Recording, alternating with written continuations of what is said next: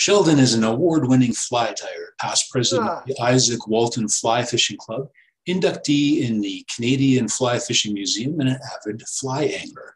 He was the fly tying co-editor of the Canadian Fly Fisher magazine and a guide with the Grand Guides Co-op. Well, now he's retired and he's agreed to teach us a thing or two about tying with Snowshoe Rabbit. There so we everyone, go. I think, is familiar with a fly that a guy named Fran Betters created called the usual. And the usual is an interesting little pattern. If you've ever seen Fran tie one of these things, it is the most ugly looking wretched mess you've ever seen, but it still has a way of catching fish. A lot of people also don't know that the usual was originally called the Phillips usual. A fellow by the name of Bill Phillips, who was a member of the Izaak Walton Fly Fishing Club, is the person who sort of brought the fly around and promoted it to people. So it's been around since, probably the early 80s, maybe even in the late 70s. It all began when Fran Betters was given a couple of snowshoe rabbit feet. That's what these things are. And he decided to tie his haystack with them. He would tie those haystacks with deer hair, and he'd also tie them with woodchuck. All of those patterns worked very, very well. Great thing. But like anything else, there are some subtleties involved in using snowshoe. If you want to bend it a little bit to something perhaps a little more imitative rather than the suggestive pattern that the usual was originally. So let's talk first about snowshoe rabbits, varying hares, and the sources of materials that you can get. But contrary to popular opinion, any rabbit, any type of rabbit or hare can be used to tie these flies. The advantage of snowshoe is that the hair is the longest that I've been able to find. So you have the most flexibility with flies, especially larger ones that you want to tie. But you can use here, for example, as a comparison, I hope you can see that. But what I have in this hand is a snowshoe foot, and what I have in this hand is a hare. This is a European hare. They were released in this area some years ago, and they're growing, they're all over the place now. Ideally, you want to try and get these feet during the winter time. This is when the hare is at its best. Now, not all snowshoe rabbit feet are the same, not surprisingly. Let me delve through here. Yes, here we go. Someone sent me a few of these. You can see right away the difference in size between these two feet. So the rabbits, the animals themselves come in various sizes. But what's key to it is there are 3 sections to a snowshoe rabbit foot that are important. I'm going to try and hold it up where you can see it. This section to the front, the toes. The toes are very even in the fur, in the hair. So you want to use the section with toes whenever you need a little bit of precision, like in wings, that kind of thing. The instep is the middle part. The middle part has the longest hair, and you use this for much larger flies, the largest flies you're going to tie, but also for any time you want to fold or wrap the hair. And lastly, in the heel section here, this is ideal for small flies and for tails, tailing material on the usual. That's where I do that kind of work from there. The key to it is, as you can see on, maybe you can see it on this one, I trim the side hair off so I can get into the real quality of the fur inside, the hair inside. As you can see from this, I've cut out some of the toes. It's not uncommon to take the toes and get your fingers in there and break them apart so you can get into the material. Don't be afraid about that. The animal's dead, it doesn't care anymore. There. That way you can separate them and you can take out the pieces. So you see this section here, nice and even and whatnot, and it makes great wings for things like the usual and for things like spent spinners, those kinds of things. It makes great posts as well for parachute hackles. You can get them in a wide range of colors. I'll show you some of my favorites here. Natural, of course. Black, olive, yellow. And then after that, things sort of get silly. Here we have claret. And here we have bright orange and chartreuse. And if anyone sees rabbits hopping around in this color, check yourself into a hospital. Purple.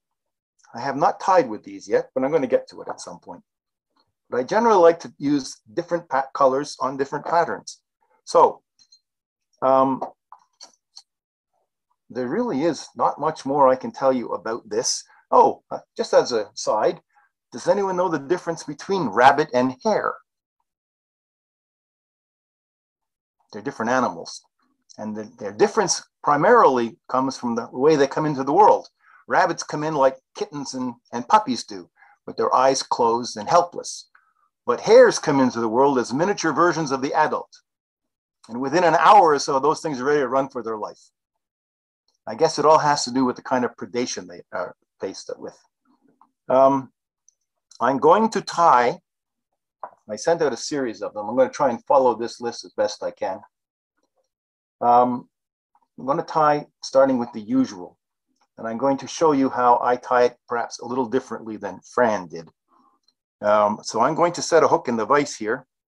I'm going to be using light colored material. So I'm wearing a shirt that I hope will contrast well with what you see. If anyone has any trouble, let me know. So I'm going to switch cameras here. And the next camera you should see, there I am, body by Sarah Lee.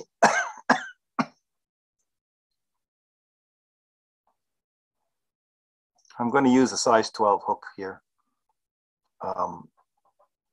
Usuals can be tied, typically they will go from size 18 to size 10, something along those lines. I'm going to use, hopefully you'll be able to see this thread without too much difficulty. Yeah, let's try the orange. That's a little better maybe. So get rid of these just get in the way. Start your thread as usual.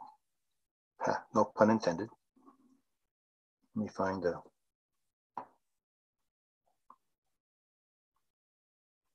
working foot here. Ah, there's one.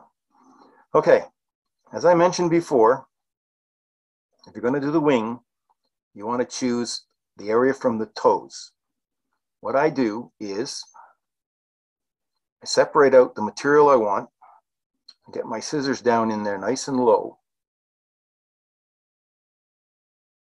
cut out a section. Take a moment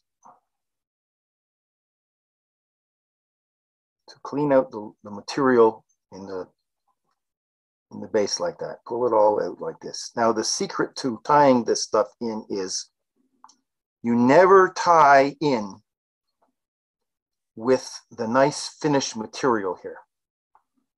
You always want to tie in by the soft part at the base. It does a couple of things. It leaves all the good material where you can use it, but more importantly, it cuts down on bulk. So we just measure that up, position it between 1/4 and 1/3 of the way back. There's no real concern here, one way or the other. A couple of good tight turns. Cut this off at a bit of an angle. And then just catch it all up like that.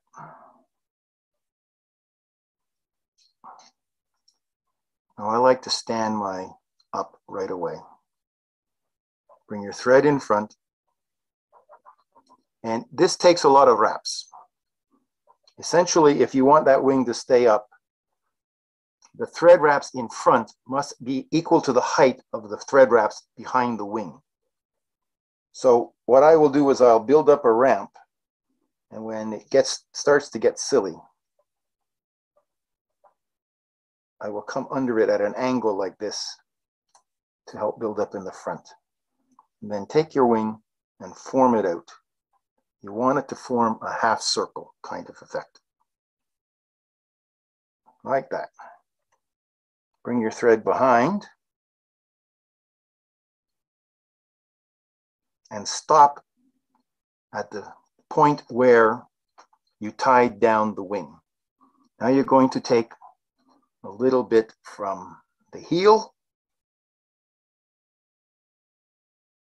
with a half twist there, trim it out. Again, spend a little time pulling the material out like that. The original pattern, they actually used the material I pulled out to dub the fly, but we don't do that very much anymore. Now, measure it up, and what you want to do is you want to cut this at an angle. That angle should come close to matching the slope that you created when you tied in your wing. Your first turn should be right in the middle, and then wrap forward, securing the tail down, and then wrap back to define the length of the body. Everybody see that all right? And when that is done, all you do now is dub the entire body. You don't do it all in one go here.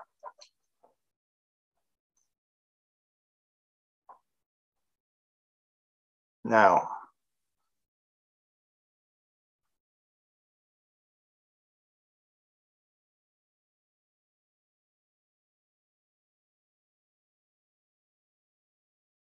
slide it into place.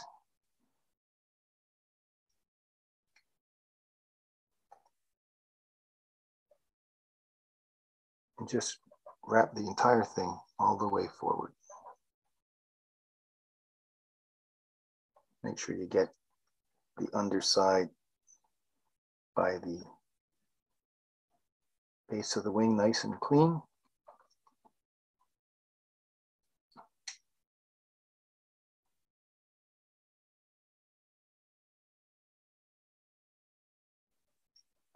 And that's all there is to it. That's your basic usual. Quick whip finish.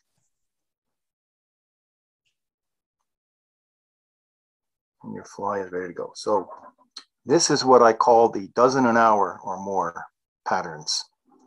You can tie these up real quickly. So the dubbing was just some fur cut from the middle section? No, I actually am using,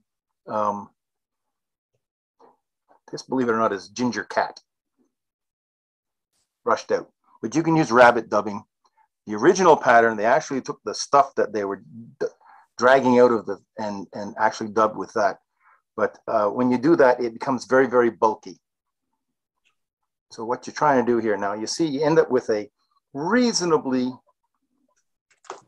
can you see, a reasonably thin body on this, which is what you're trying to, well, which is what I'm trying to achieve when I tie usuals. Now, with the various colors you've got, you can do a lot of different things. You can, for instance, change the tail and use something like a little bit of crystal flash or this MOP stuff here, mother of whatever the heck it is, as a sort of like a shuck on the tail. And we call that the sparkle as usual. You can tie a very good imitation of a green drake with this.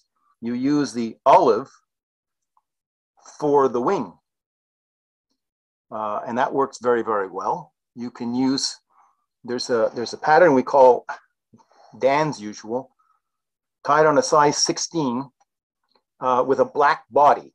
And it's one of those can imitate an ant, it can imitate a beetle, it can imitate a lot of things, but with the natural wing material, the natural color, it's still quite visible on the water. Makes it, it's a great pattern for evenings and early mornings. You can, just about do anything. One of the colors that I did not mention, and I can't put my finger on, no, here's part of one, is dun, gray duns. They have they're very useful colors. I try to keep them in, I can tell by the looks of my feet here, I'm going to have to get some more. But it's a great pattern. Oh, here's one that's almost complete. This is a blue dun type pattern. You use this for, Hendrickson's here in the East, but any kind of a fly that has a fairly dark wing, it works very well with. And you can just use any bright color, if you will, for the wing, so that you can just see the fly from across the water. My eyes aren't what they used to be. In fact, they're not even, they're getting worse by the day. So that is essentially how the usual works. It's a very, very simple pattern. And as I say, you can tie this in lots of different ways. There's an error on there. It says from the foot hair from the toes. It shouldn't be. It should be from, from the toes. That's right, not from the heel. Okay, so it is right. Ah, good for you, Sheldon. Got it right for a change. Sheldon, yes, sir. I have a question about the thread color. When I first learned to tie these, the book I got it from made a point of saying that what you wanted was a red thread so that it would show through with the dubbing sort of sparse. Yep. Is that I tie it with orange or with red. Okay. I was thinking that the orange might show up a little better here on the. In fact, Fran Better is often tied with a bright orange, like a fluorescent orange or a fire orange, and the idea is that the color would bleed through when it was on the water, and it would indicate that the fly is gravid, that it's full of eggs. And the theory is that the fish will discern. They'll take an egg, a fly that has eggs in it before they will take another one. I don't know how true that is. Fish aren't telling us, but there's a lot of people out there who'd like to believe it. Good, okay? Thank you. That answers my question, yes. Yeah, when I'm trying to tie to a specific species, like if I'm trying to do a green drake or something like that, I will often not use these bright colors, but I'll use something that matches. So it just depends. Okay. Thanks. Now, Sheldon? Yes, sir. Tying with rabbit, is there an advantage? Like, does it float better, or do you still have to use a floatant on it, or is there any advantage that way? Okay, good question. Should have mentioned it earlier, as a matter of fact. Snowshoe rabbit foot has all of the advantages of CDC,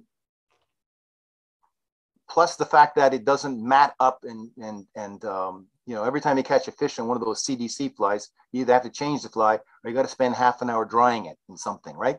You put in little shakers and things. I see the guys on the streams, they're shaking the hell out of it and the fish are rising all around them. This stuff is virtually indestructible. I have literally tied on a fly at the beginning of the day, caught as many fish as anybody else, and cut the same fly off at the end of the day. When it does seem like it's dragging a little bit, you put floatant on it, but more often what I do is I just dop it off on my shirt and throw it back in the water. It's that kind of stuff. You can use this material anywhere it calls for CDC, and in a lot of places where it calls for deer hair and elk hair, especially in the smaller sizes. And in fact, what I'm going to tie next is a caddis, which you would normally use deer hair or elk hair for, but instead I'm going to show you to tie it in with snowshoe. Virtually indestructible.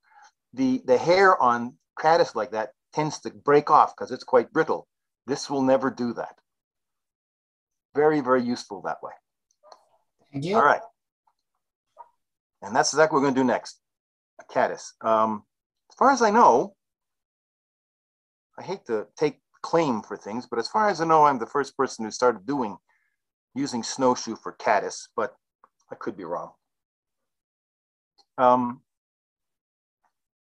Exactly the same, you know, I mean, this will be a little bit repetitive. You're not going to learn any fancy new techniques here, I don't think. Start back about a third of the way on the hook. And I like to lay down. I don't like to spend a lot of time wrapping excess thread if I don't need it. When I was guiding, you know, usually it'd be like 1 o'clock in the morning and I've got to tie a dozen flies to meet a client in the morning and I got to be there at 5:30. So my flies started to get much simpler, but that didn't mean they didn't catch fish. Okay, so the first thing we're going to do is we're going to double a little bit of a body. I'm going to just use some of the same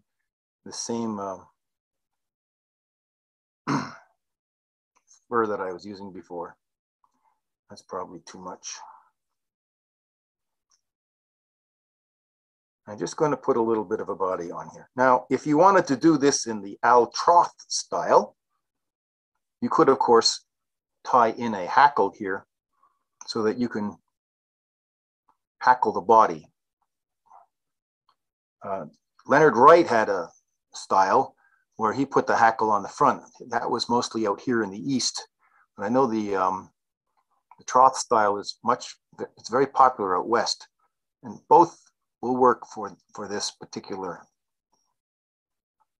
Yeah, Sheldon, you ever done this before? Yeah, once or twice, but not tonight.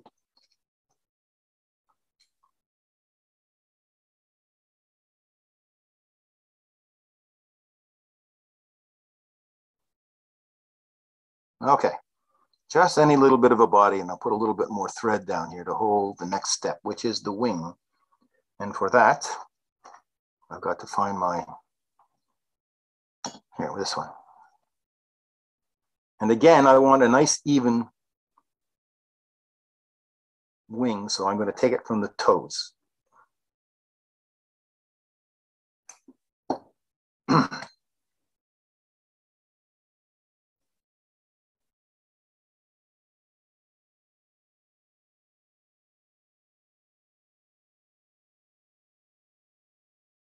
And I'm going to tie this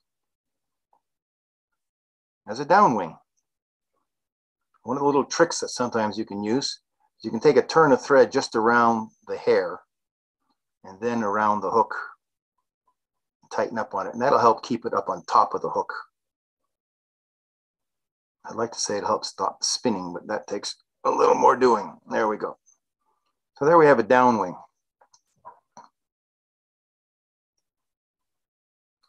And I'm not above taking my scissors and adjusting the shape of the wing if I'm not happy with it, but I'm happy with this one. And then all I'm going to do now is I'm just going to grab, this is barred ginger. Find myself a hackle here and just put a few turns on the front.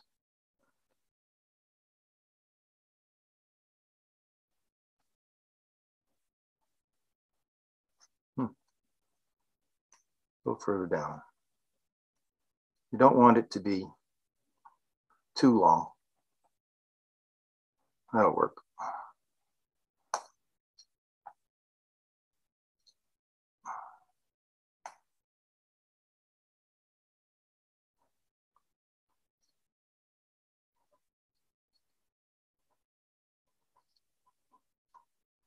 You can, if you wish, put a little more dubbing on top of the thread now, if you want to try and hide it.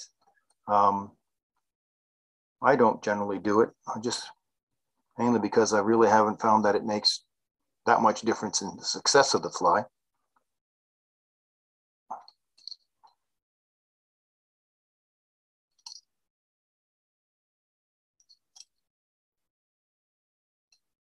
Half a dozen turns of that. It's plenty.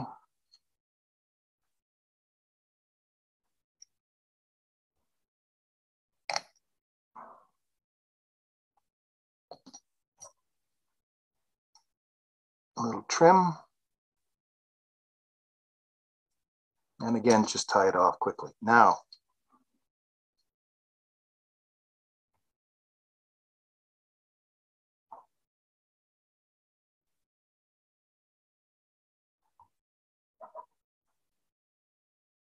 there we go.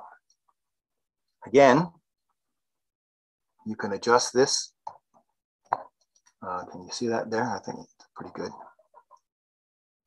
Am I in focus here?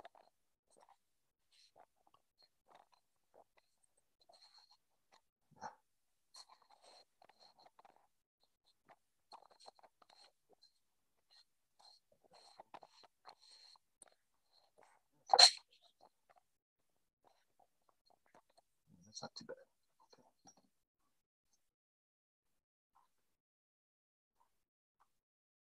All right, now, again, lots of variations on this. You can tie it, you can get one of these feet maybe bleached a little bit lighter. You can make like a very light caddis on it. Leaving it this way, it makes a great skittering caddis. We get these traveling sedges here on the ponds and lakes in Ontario, and I'm sure you must get them out west too.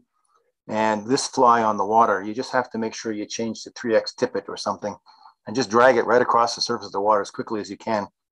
And just watch the fish come up and smash the heck out of it. It's great fun, but you often lose the first couple. Just breaking it off on the hook set. Sheldon, can you rotate it so that we can see the underside? Of course. Nice. Okay.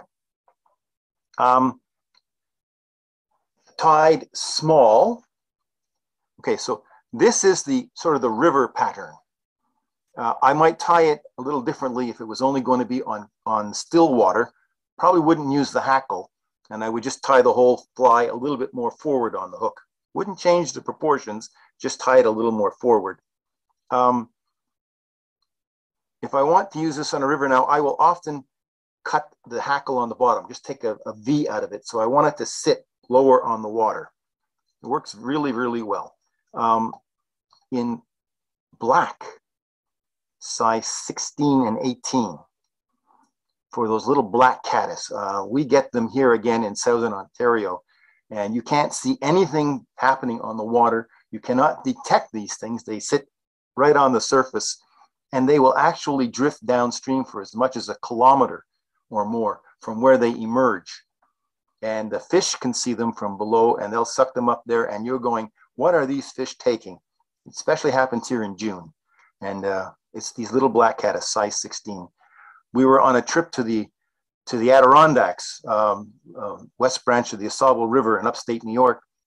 And I think I went through, in one weekend, I think I went through 6 black feet just tying flies for everybody because it was the only thing that was working.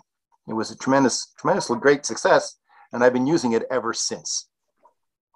Another friend of mine will do something really silly with this. He'll use pink for the wing or orange or something because he can see it easier. And he seems to catch as many fish as anybody else. So this is a good searching pattern. It holds up quite well in current and riffles and things, so you can fish it down in the rivers. You can skitter it. It's an extremely useful fly. And then if all else fails, you can pull it under and swing it like a wet fly. Works just as well. Really versatile pattern. I tell people that if you do this, especially the usual and with this, you can get 3 presentations or more out of a single cast. And I don't know about you, but I got shoulders that don't seem to hold up as well as I used to. So the more I can get out of a single cast, I'll dead drift it upstream, swing it a little, drag it a little on the surface, skitter it upstream a little bit afterwards, or pull it under and swing it as a wet fly. And you can catch a fish at almost any one of those instances. The more you can get out of each cast, the better. The higher your chances of catching something. Okay. Sheldon, where do you source your rabbit from? Is it important that it says Snowshoe on it? Yeah, good question. I haven't sourced any for a while. The last time I ordered 800 on a bulk purchase was from Newfoundland, but that was some years ago. You can buy them, most of the store, the fly shops here in the East at least, and Northeast in the United States will have Snowshoe Rabbit. And you can be pretty reasonably assured that that's what you're getting is Snowshoe. But as I say, any rabbit, anyone who hunts, I know you've got some really nice big hares out there in the East, in the West. I've seen them in the middle of town and whatnot. If anyone hunts those things, they're throwing away those feet. You can use those feet. They're exactly the same as the hare's ears, the snowshoes. Further north, I don't know how far north you guys get, but you know there probably are snowshoe or varying hares of some sort. The Arctic hare is certainly one of those, and these varying hares are circumpolar. They are found all the way around the northern hemisphere on all the land masses. They're found in the north of Ireland, in Scotland, in Scandinavia, and all the way across the Russian steppes, right to Kamchatka. They're found in Alaska and all the way across Canada and down into the U.S. in the areas like the Rockies and the Appalachians. So your really challenge is just to try and find someone who's got them for you. Okay, thanks. Yeah, most fly shops are out these days of snowshoe hare. In the city, we have two kinds of hares here in Edmonton. There is one that we call a jackrabbit, which is really a hare. And we do have snowshoe hares in the river valley. Unfortunately, I don't think you're allowed to shoot them in the city limits. That'd be a little challenge, I'm afraid. Well, you can snare them. I don't know about snaring. Just make sure you don't get your neighbor's cat. Yeah, well, the jackrabbits, so-called, they're quite common in the neighborhoods. You know, you'd wake up in the morning and you'd find one in your in the front of the house in a little depression in the snow and stuff like that. Sure. Another thing that's unique about the rabbits here in North America, the eastern cottontail rabbit, which is what we find out here everywhere, is the only rabbit species that doesn't dig a burrow or a warren. All other rabbit species everywhere in the world dig these massive tunnels and warrens. You know, if you ever watched or ever read Watership Downs, you know what a warren is. And that's one of the reasons why Australia has so much trouble with its rabbits. It's because they came from England. Okay. Now, so far we've concentrated on a downwing and on a wing that's a haystack that looks like a half moon. But the reality is snowshoe mayflies don't have wings that stick out to the left and right like that. They have a single wing down the back. So one of the flies that I sort of developed was one I call a wedge wing. It's a little different. Let me see if I can remember how I tie it here properly. Again, I'm using this orange thread. And it's kind of a cross between well, it's actually more a derivative of the caddis more than anything else, because except that I add a tail. For a tail, we'll just take some grizzly or something here and just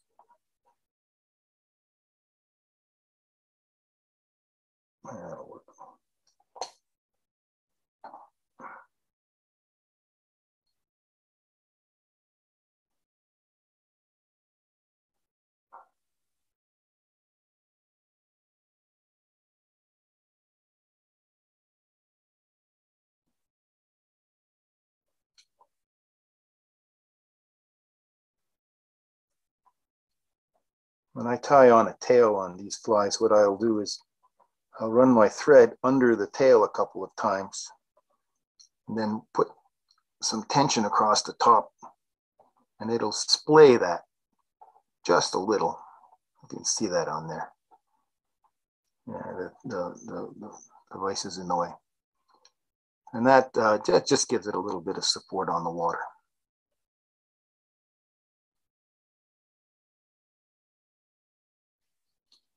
All right, now clean that up a little bit here.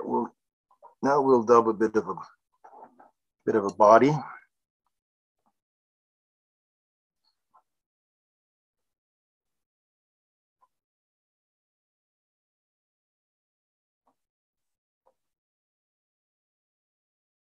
So this is the tedious part, the repetitive part. Now, when I'm making this body, I want it to be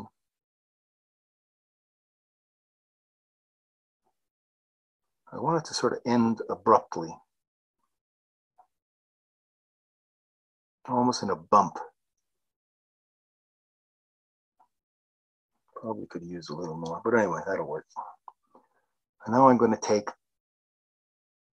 to use some of the hair now from the instep part of it. I'm not so concerned about how smoothly this goes in, but I have to shape it. And that requires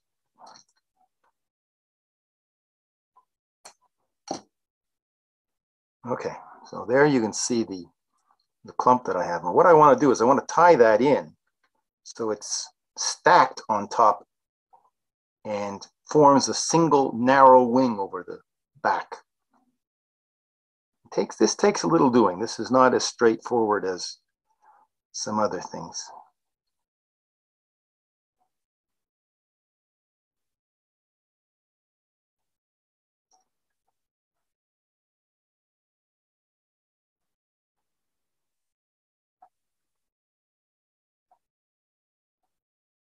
So I'm going to hold it like this. I'm going to take my thread and just come at a kind of an angle. Tuck it back against the body.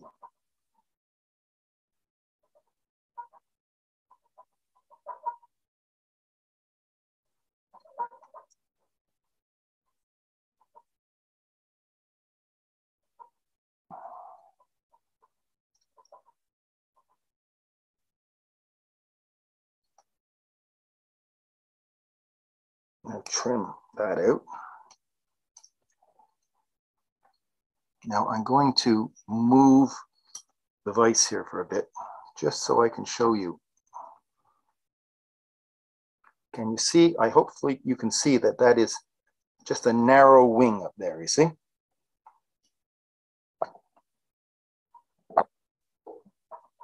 So not at all like the haystack at all. And it's not, I'm not averse to taking my scissors and just going and making it a little bit more distinct. All right, then I'm going to tie down here at the front.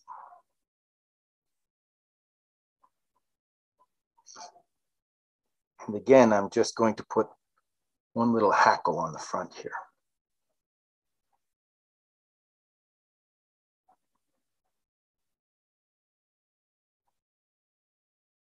This pattern, there was a day on the Grand River here.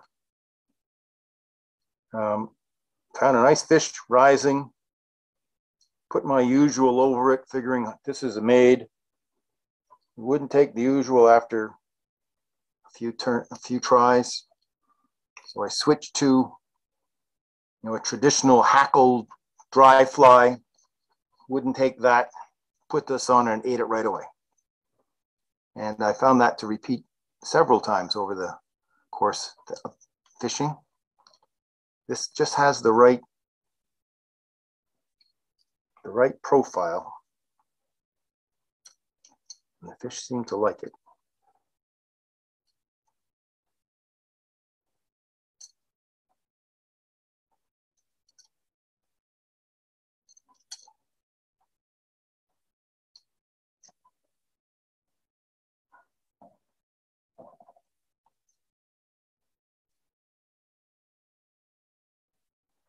Just clean this up a bit.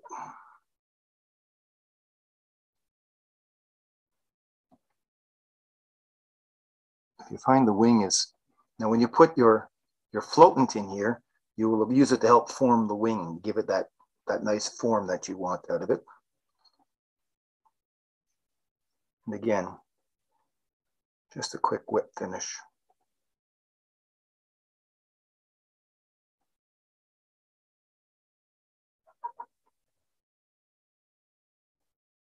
And there you go. Again, with this pattern, you can tie it to imitate the particular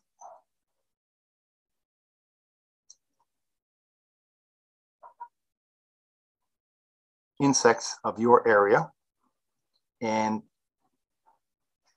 by just changing the colors, using the wing color or the body color, changing the thread, changing the size, all of that, and it will work just fine. Let me put that on a little clip here and you can get a better look at it in the camera, I hope. So,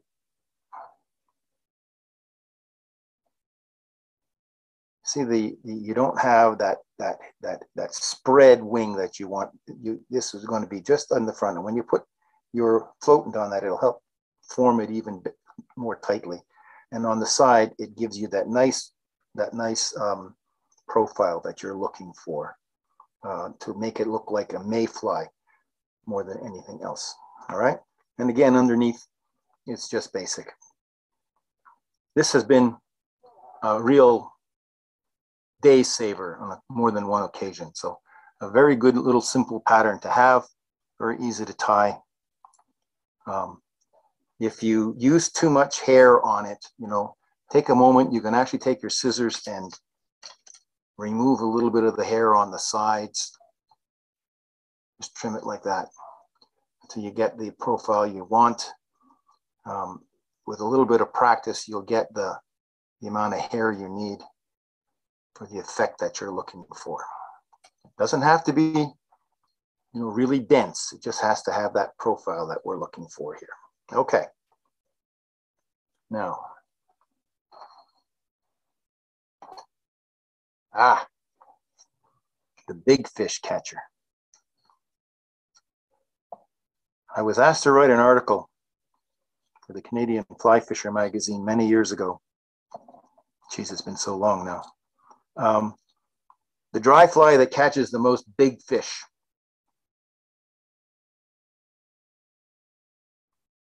And without a doubt, the single pattern that catches the most big fish is a spent spinner, right at dusk. On the Grand River, it's possible to catch brown trout well into their 20s, 20 inches long, 50 plus centimeters, on these little flies. This is not the fly you use after dark, but just as dark is approaching, or again, first thing in the morning. And you will, you'll be surprised how effective it can be. The fish will key in on last night's spinners drifting down the river. Get there before everybody else in the sun, when the sun starts showing. Just use a spent spinner from last night's hatch. Go and shake the bushes or look in the spider webs. It'll tell you what kind of spinner you're likely to need. Most of these spinners are sort of a mahogany, reddish, darkish brown, reddish brown. Though you can get some very light ones as well. I'm just going to use the materials that I have here to tie this up. But I would normally use, let's see if I have, I had a package. Oh, there it is. That's the problem with not having your glasses on. Do I have anything in here that would be, yeah, that might work. Yeah, we'll tie it with one. Okay. So the secret to this then is, how do I make the wings into spent spinner wings? It's really very simple.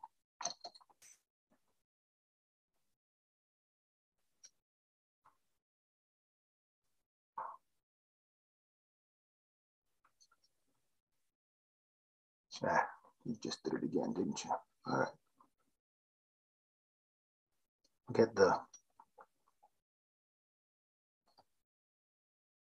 get the tail on first.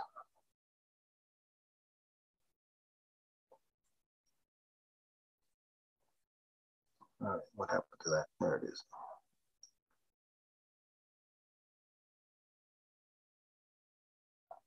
You can use, a couple of squirrel fibers from a squirrel tail, or you can use some black bear, or you can use some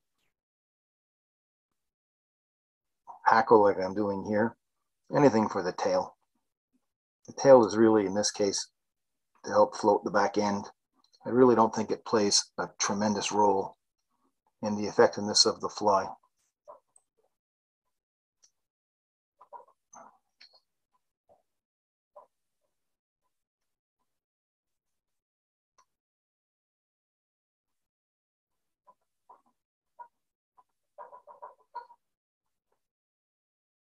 And we're going to come up here and put the wing in. So, dun, blue dun is a good color for this.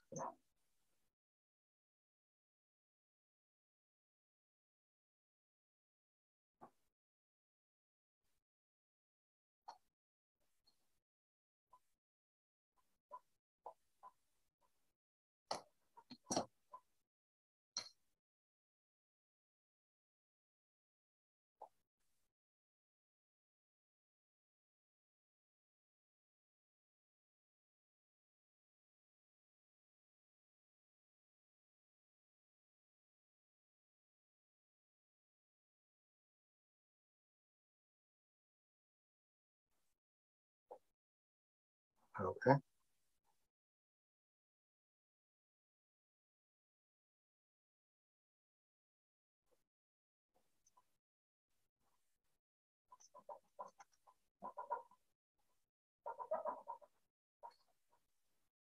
And as before,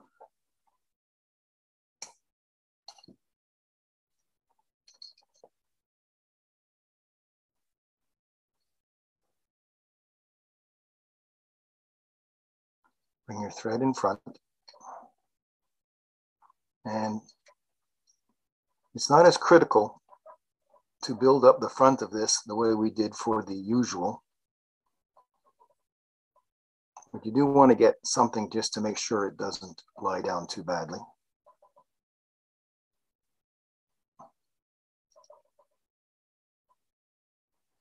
Now what you're going to do is you're going to take the hair, you're going to split it in two.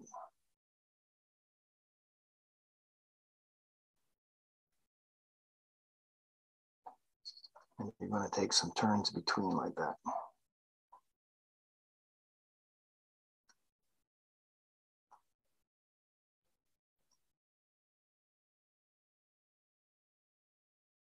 Okay. Then what you're going to do is you're going to take some turns around the base. I usually use 3, but you use whatever works for you. I haven't done this one in a while, I can tell.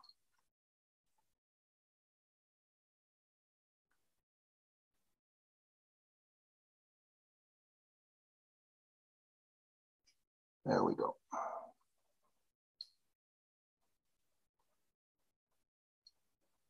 And there you can see a nice split wing that you get with that.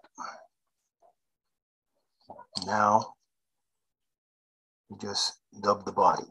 I'm going to use some, I've got some darkish dry fly dubbing here. Let's see how it looks. You can tie these down very small sizes too, 18s and even 20s.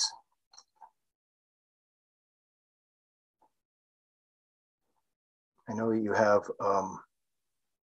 some pretty good spinner falls out there certain times. And I'm sure it's just like the East here, where the big fish come up and feed on these hapless bugs in the surface film.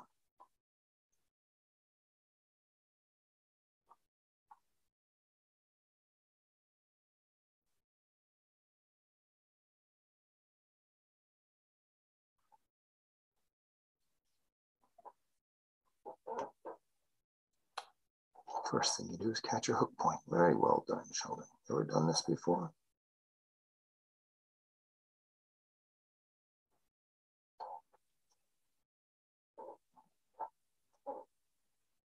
Gotcha.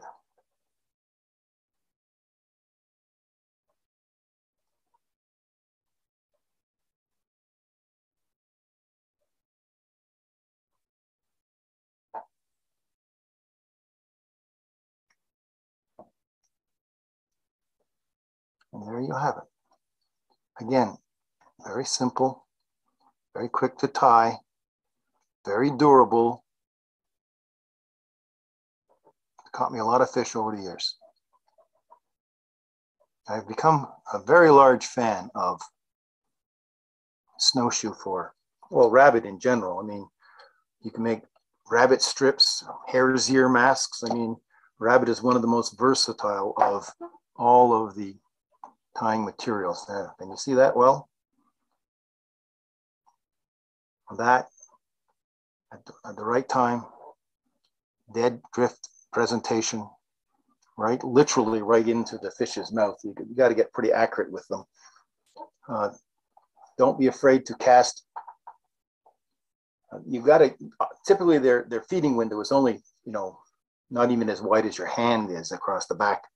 And it can be very difficult, especially as the light gets low. So one of the tricks I've learned is to cast above and beyond the fish a little bit and raise my rod tip until I get the fly into the exact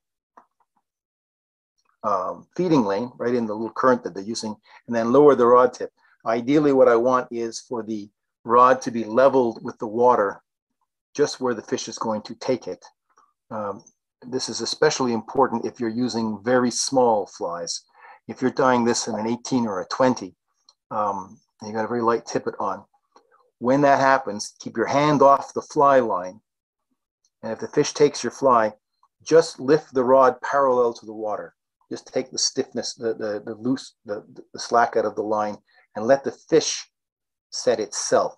And then once you know the fish is on, then you can put a bend in the rod and start to fight the fish. More often than not, you'll just pull it free or break it right off if you're a little too heavy on it. If the wings are a little off, like one side like longer than the other, just bunch it up and take a thumbnail and trim it a little bit. Don't use scissors, that will come out looking too artificial.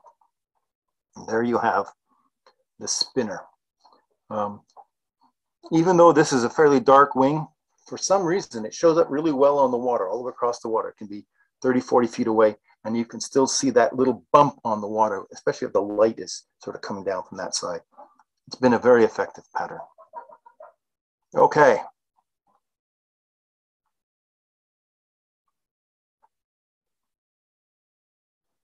What's next? Oh, the emergers, right. Again, very simple. I don't like to heavy wire.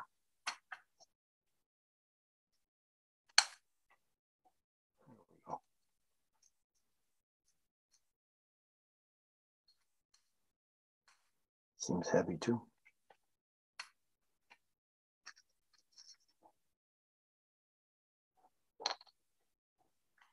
Well, that'll show up well anyway. So, switching hook types. I think this is a 10. Yeah, that'll work.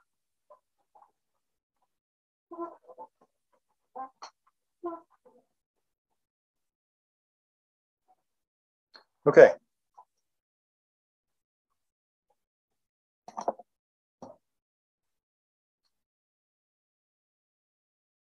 This is too big. Bear with me.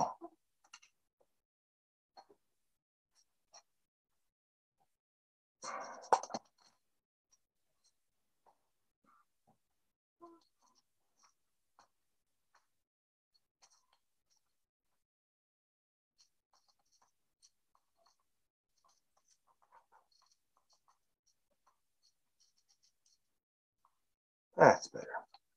That's much better. That must have been a 6 or an 8 or something. There we go.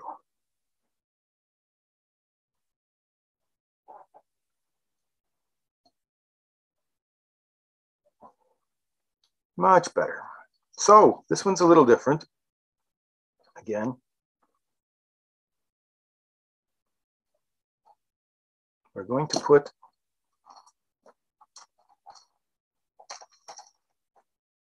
A bit of a different tail on this one.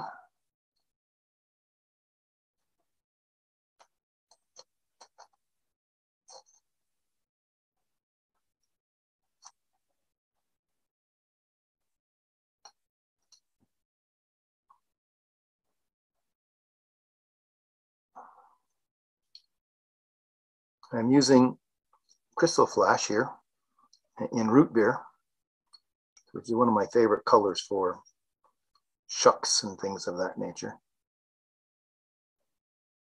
4 or 5, because it's a big hook. Tie it right down around the bend here. And I'll just trim it that well.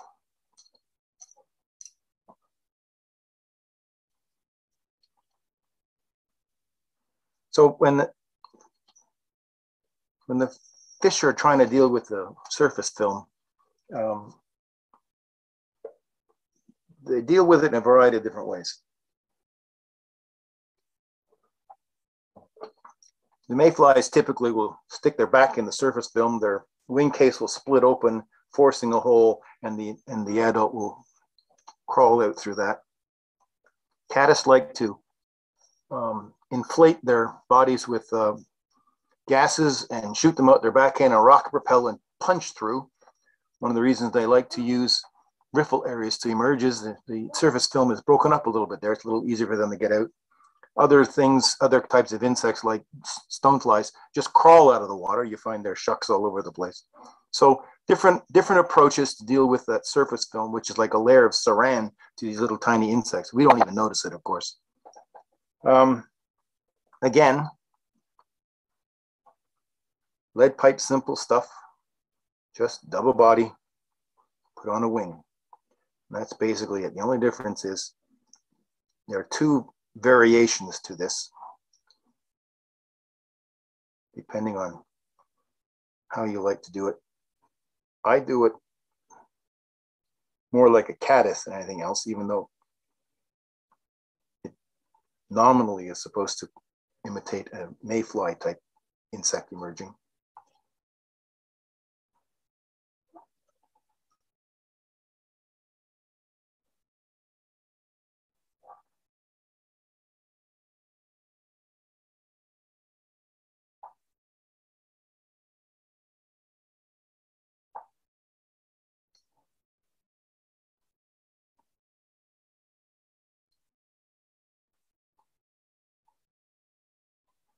So we got, enough of a body on there.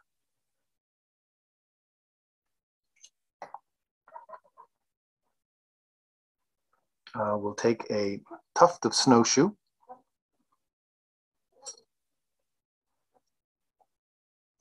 Again, you can take this from the instep if you wish.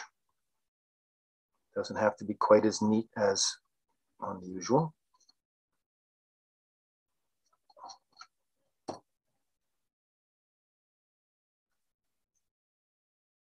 Or you can use the heel, especially as the fly gets smaller, because you don't want to tie this back.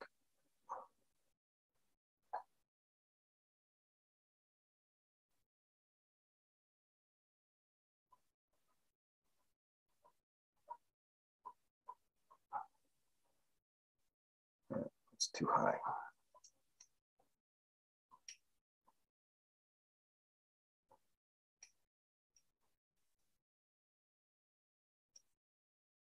You want the wing to be fairly flat over the back.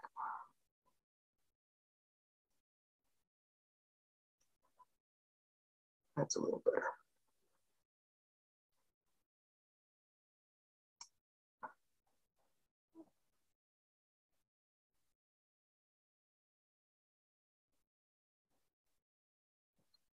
Tie this down.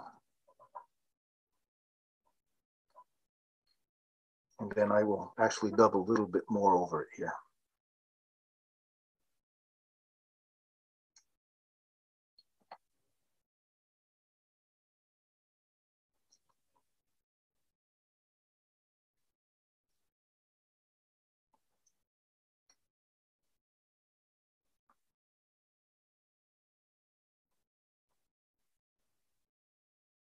There we go.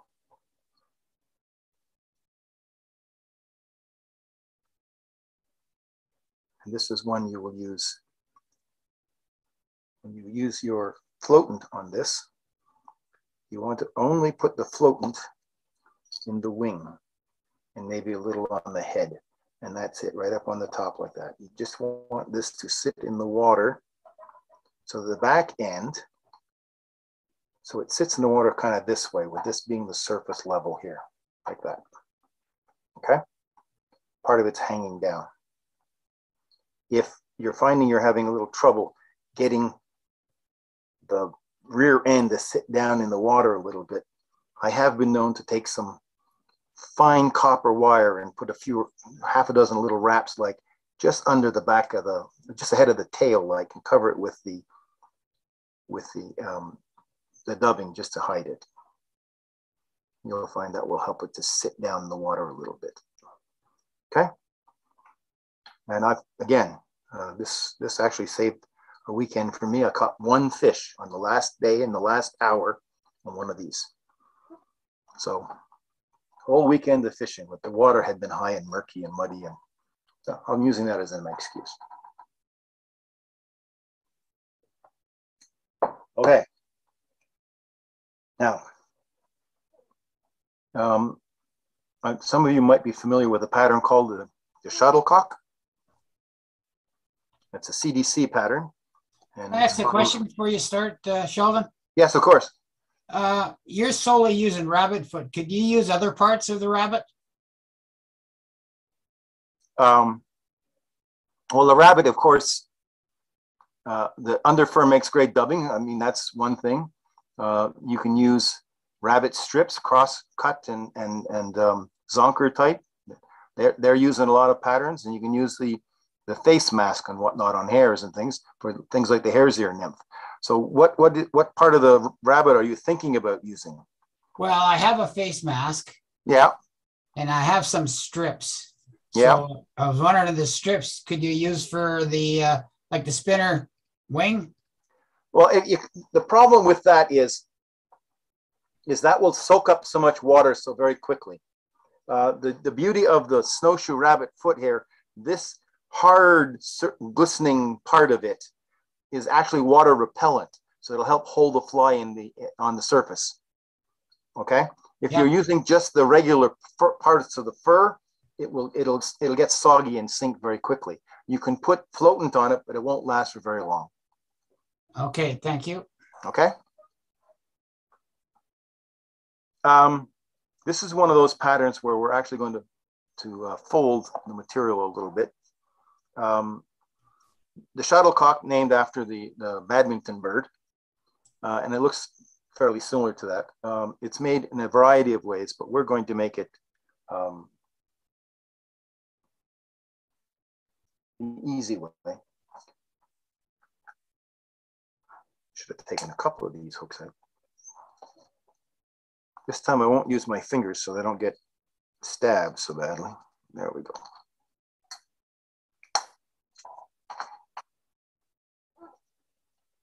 So this is again, largely a still water pattern.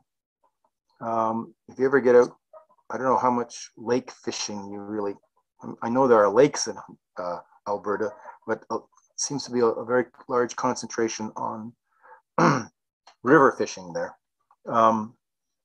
In fact, I've never fished a lake in Alberta. I fished a few of the rivers, but I'm sure that the process would be the same. What we're going to do is we're going to make this one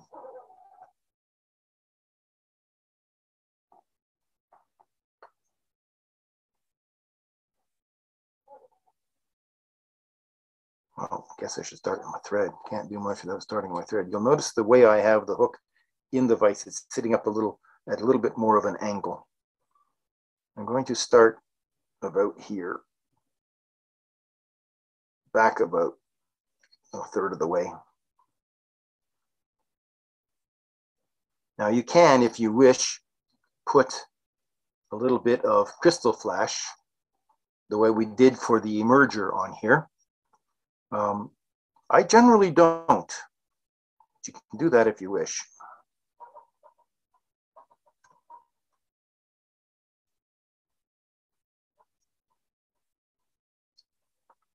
We'll dub a little bit of a body forward.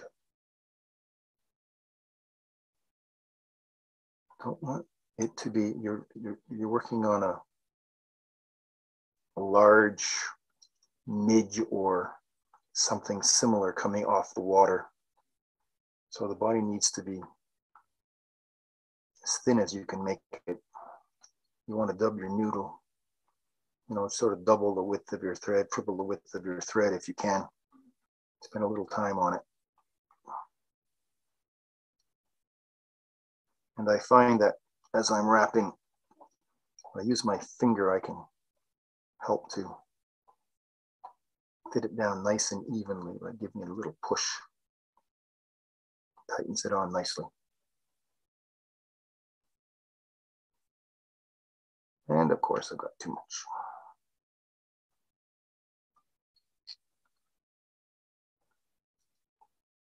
When you start tying these things on a more regular basis, you learn how much dubbing you really need at a time. Okay, I'm going to put some thread down on here. Again, just to give it some purchase, as the English say. That one's pretty low. I'm looking for long material here. The longer I can get it, the better.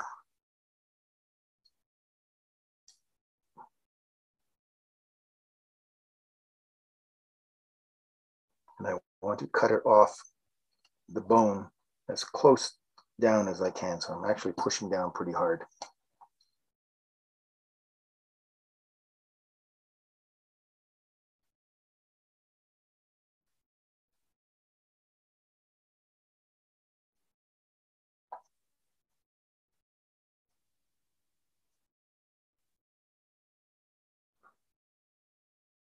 Tie this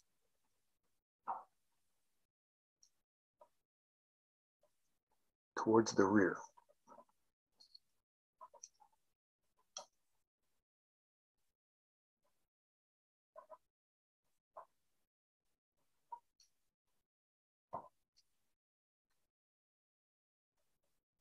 That's a little too much, I think.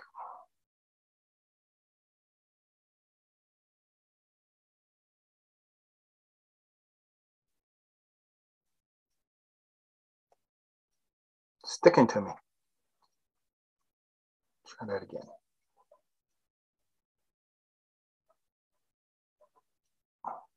Pull this off.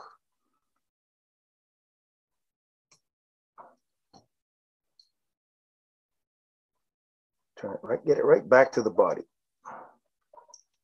And then bring your thread right up just to front of the eye. Now what I like to do is I like to take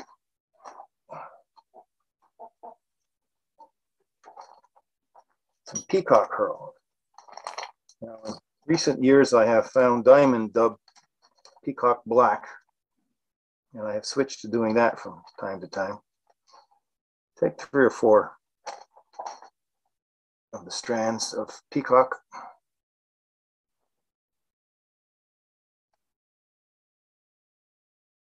Tie them in.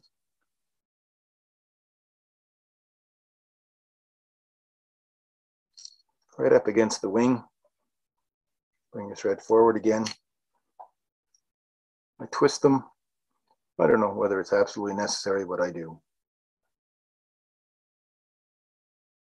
And form a little bit of a thorax out of them.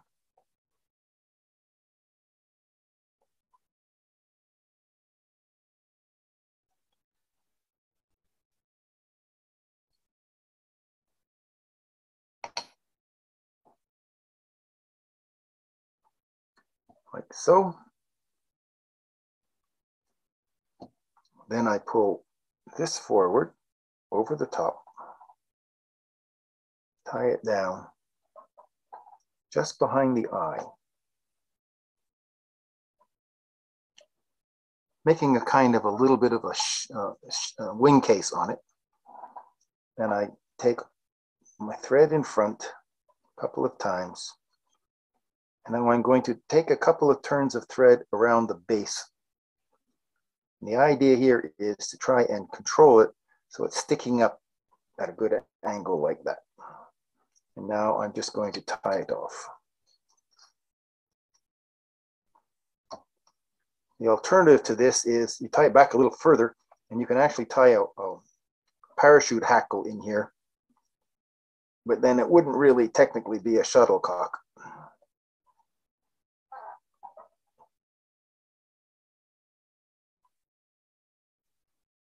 And again, I will take my thumbnail now, and I'll take and just even off the top here. So it's, the idea is to get a nice fluffy wing on there, and this will sit in the water like this. The water level will be right about there, and you'll just see this little bump on the surface. And this, it's amazing. You put some floatant in here, which you can't do with the CDC version, and this will, you'd be amazed how well it actually holds up in the water. It will not survive a riffle, so if you're going to put it in a riffle, then you'll want to put a bit of a hackle around it in parachute style. If you're going to do that, you want to set this back just a little bit on the hook to give you a little more room to work. This has been another one of those, gee, how come it works kind of thing, but it really does. In still water, it's absolutely deadly. Don't be afraid to tie this in all different kinds of colors, even just plain black. I've actually just made the body out of the actual thread itself. Just use black thread and build up a bit of a body on it. Coat it with some head cement, works fine. Absolutely marvelous pattern.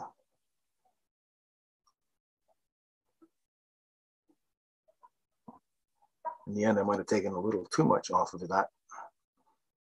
You want to have a really nice clump of stuff on the top there. That's what will make it float best. Okay, we're getting through these in record time.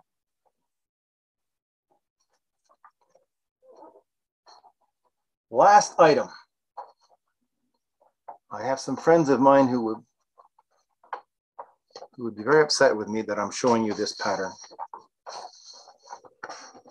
The Snowshoe IOBO, which stands for It Ought to Be Outlawed. We have a tradition, my friends and I, when we go fishing. We hit a stream somewhere.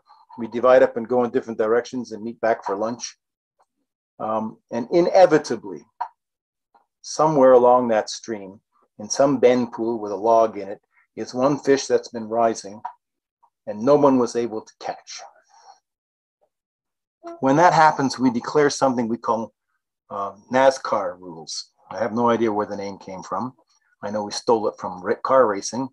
It is a bit of a race back to the spot. So the first person back gets the first try at the fish. They may use any fly they wish. They get 2 or 3 good casts. If the fish refuses to fly, they're out, next person in line, until somebody catches the fish. There's no prize or award for catching the fish. You just get bragging rights until the next time you do that again. And this pattern has been one of those patterns that has worked, almost every dang time. It was shown to me by a friend some years ago. It's generally tied quite small.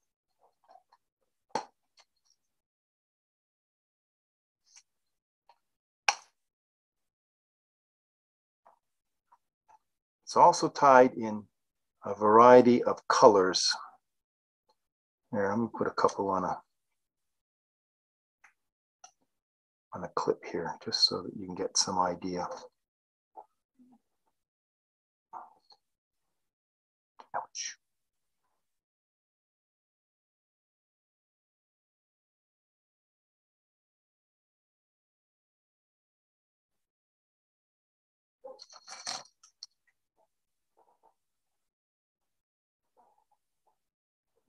These are tiny. There are some samples of the IOBO. It is literally a one material fly. There's a couple little tricks to tying it. Nothing too fancy. The olive color, this one, believe it or not, is more olive, is the one that seems to have worked the best. But I've caught fish on just about any color that I choose to tie these things up in. Crazy. I'm going to have to reduce the hook size a little bit here. I'll try and tie it on a 14. These are probably 18s that you're looking at there.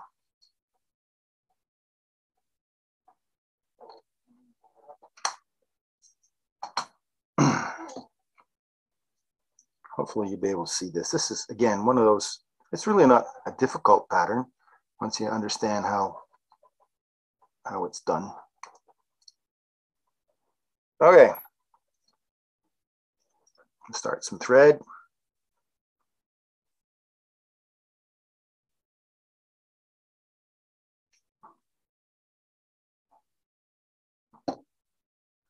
And now we're going to need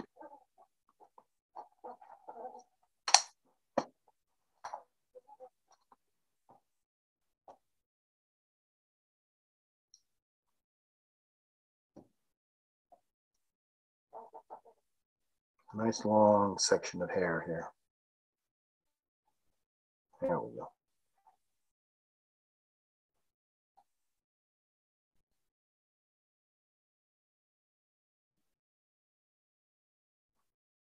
Okay.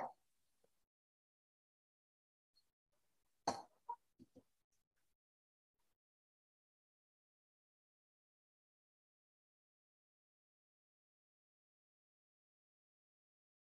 hope this is long enough. We'll see.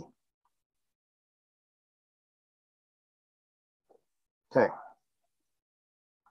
So I'm going to tie it in right at the front here.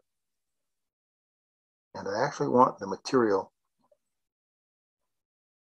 to envelop the hook. I'm going to bring my thread underneath to the back, as far back as I think I can go. And I'm going to pull the hair down and trap it so that the hair has enveloped the hook shank. And then I'm going to just give it a couple of turns of like a rib to come up to the front. I'm going to take my material now and draw it forward like a shell back. I find if you give it a bit of a twist as you're doing it, it sits on there a little better. Tie it down. Go underneath. Yeah, it's a little bit. And as before, I like to take a couple of turns around the base and tie off. Now, that was hard, difficult, took forever, yes?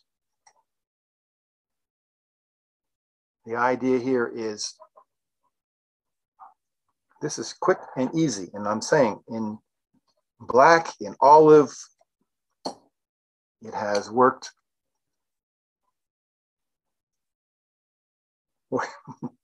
I'm kind of embarrassed how many times I've won the NASCAR rules because of this particular pattern. It's that simple. There's nothing to it. Put some head cement. I would normally now have used the thread that closer matches the color that I'm doing, but we're doing this here tonight just so you get a better chance at seeing what's going on here. Okay? Any questions? Oh, that's great. So you got about patterns, Sheldon, look relatively simple. You know, just a few steps and you're done. And you tied a whole bunch of flies actually in an hour and a half tonight. It's impressive. Thank you very much. My pleasure. You should never confuse Never confuse simple fly with an unsophisticated fly. As I have been getting older, it takes longer for me to do things now. I have been removing the things that have no impact on a fly pattern, just taking them out. They don't, like wings on dry flies. I just hackle them. I don't bother with the little stand-up points of hair or hackle tips like on an Adams and things like that. That is finicky, takes forever. The damn things never sit up proper unless you spend a lot of time at it. Wally and his lovely Wally wing, you know, I mean, I love to tie those wings, but if I'm in a hurry and I got to get on the water and you know, using Snowshoe in this manner, I can be on the water very quickly and they work well. And it's hard to argue about them if they work well. Okay, well, if there's nothing else, I'm done for this evening, and I hope you enjoyed it all. Thank you.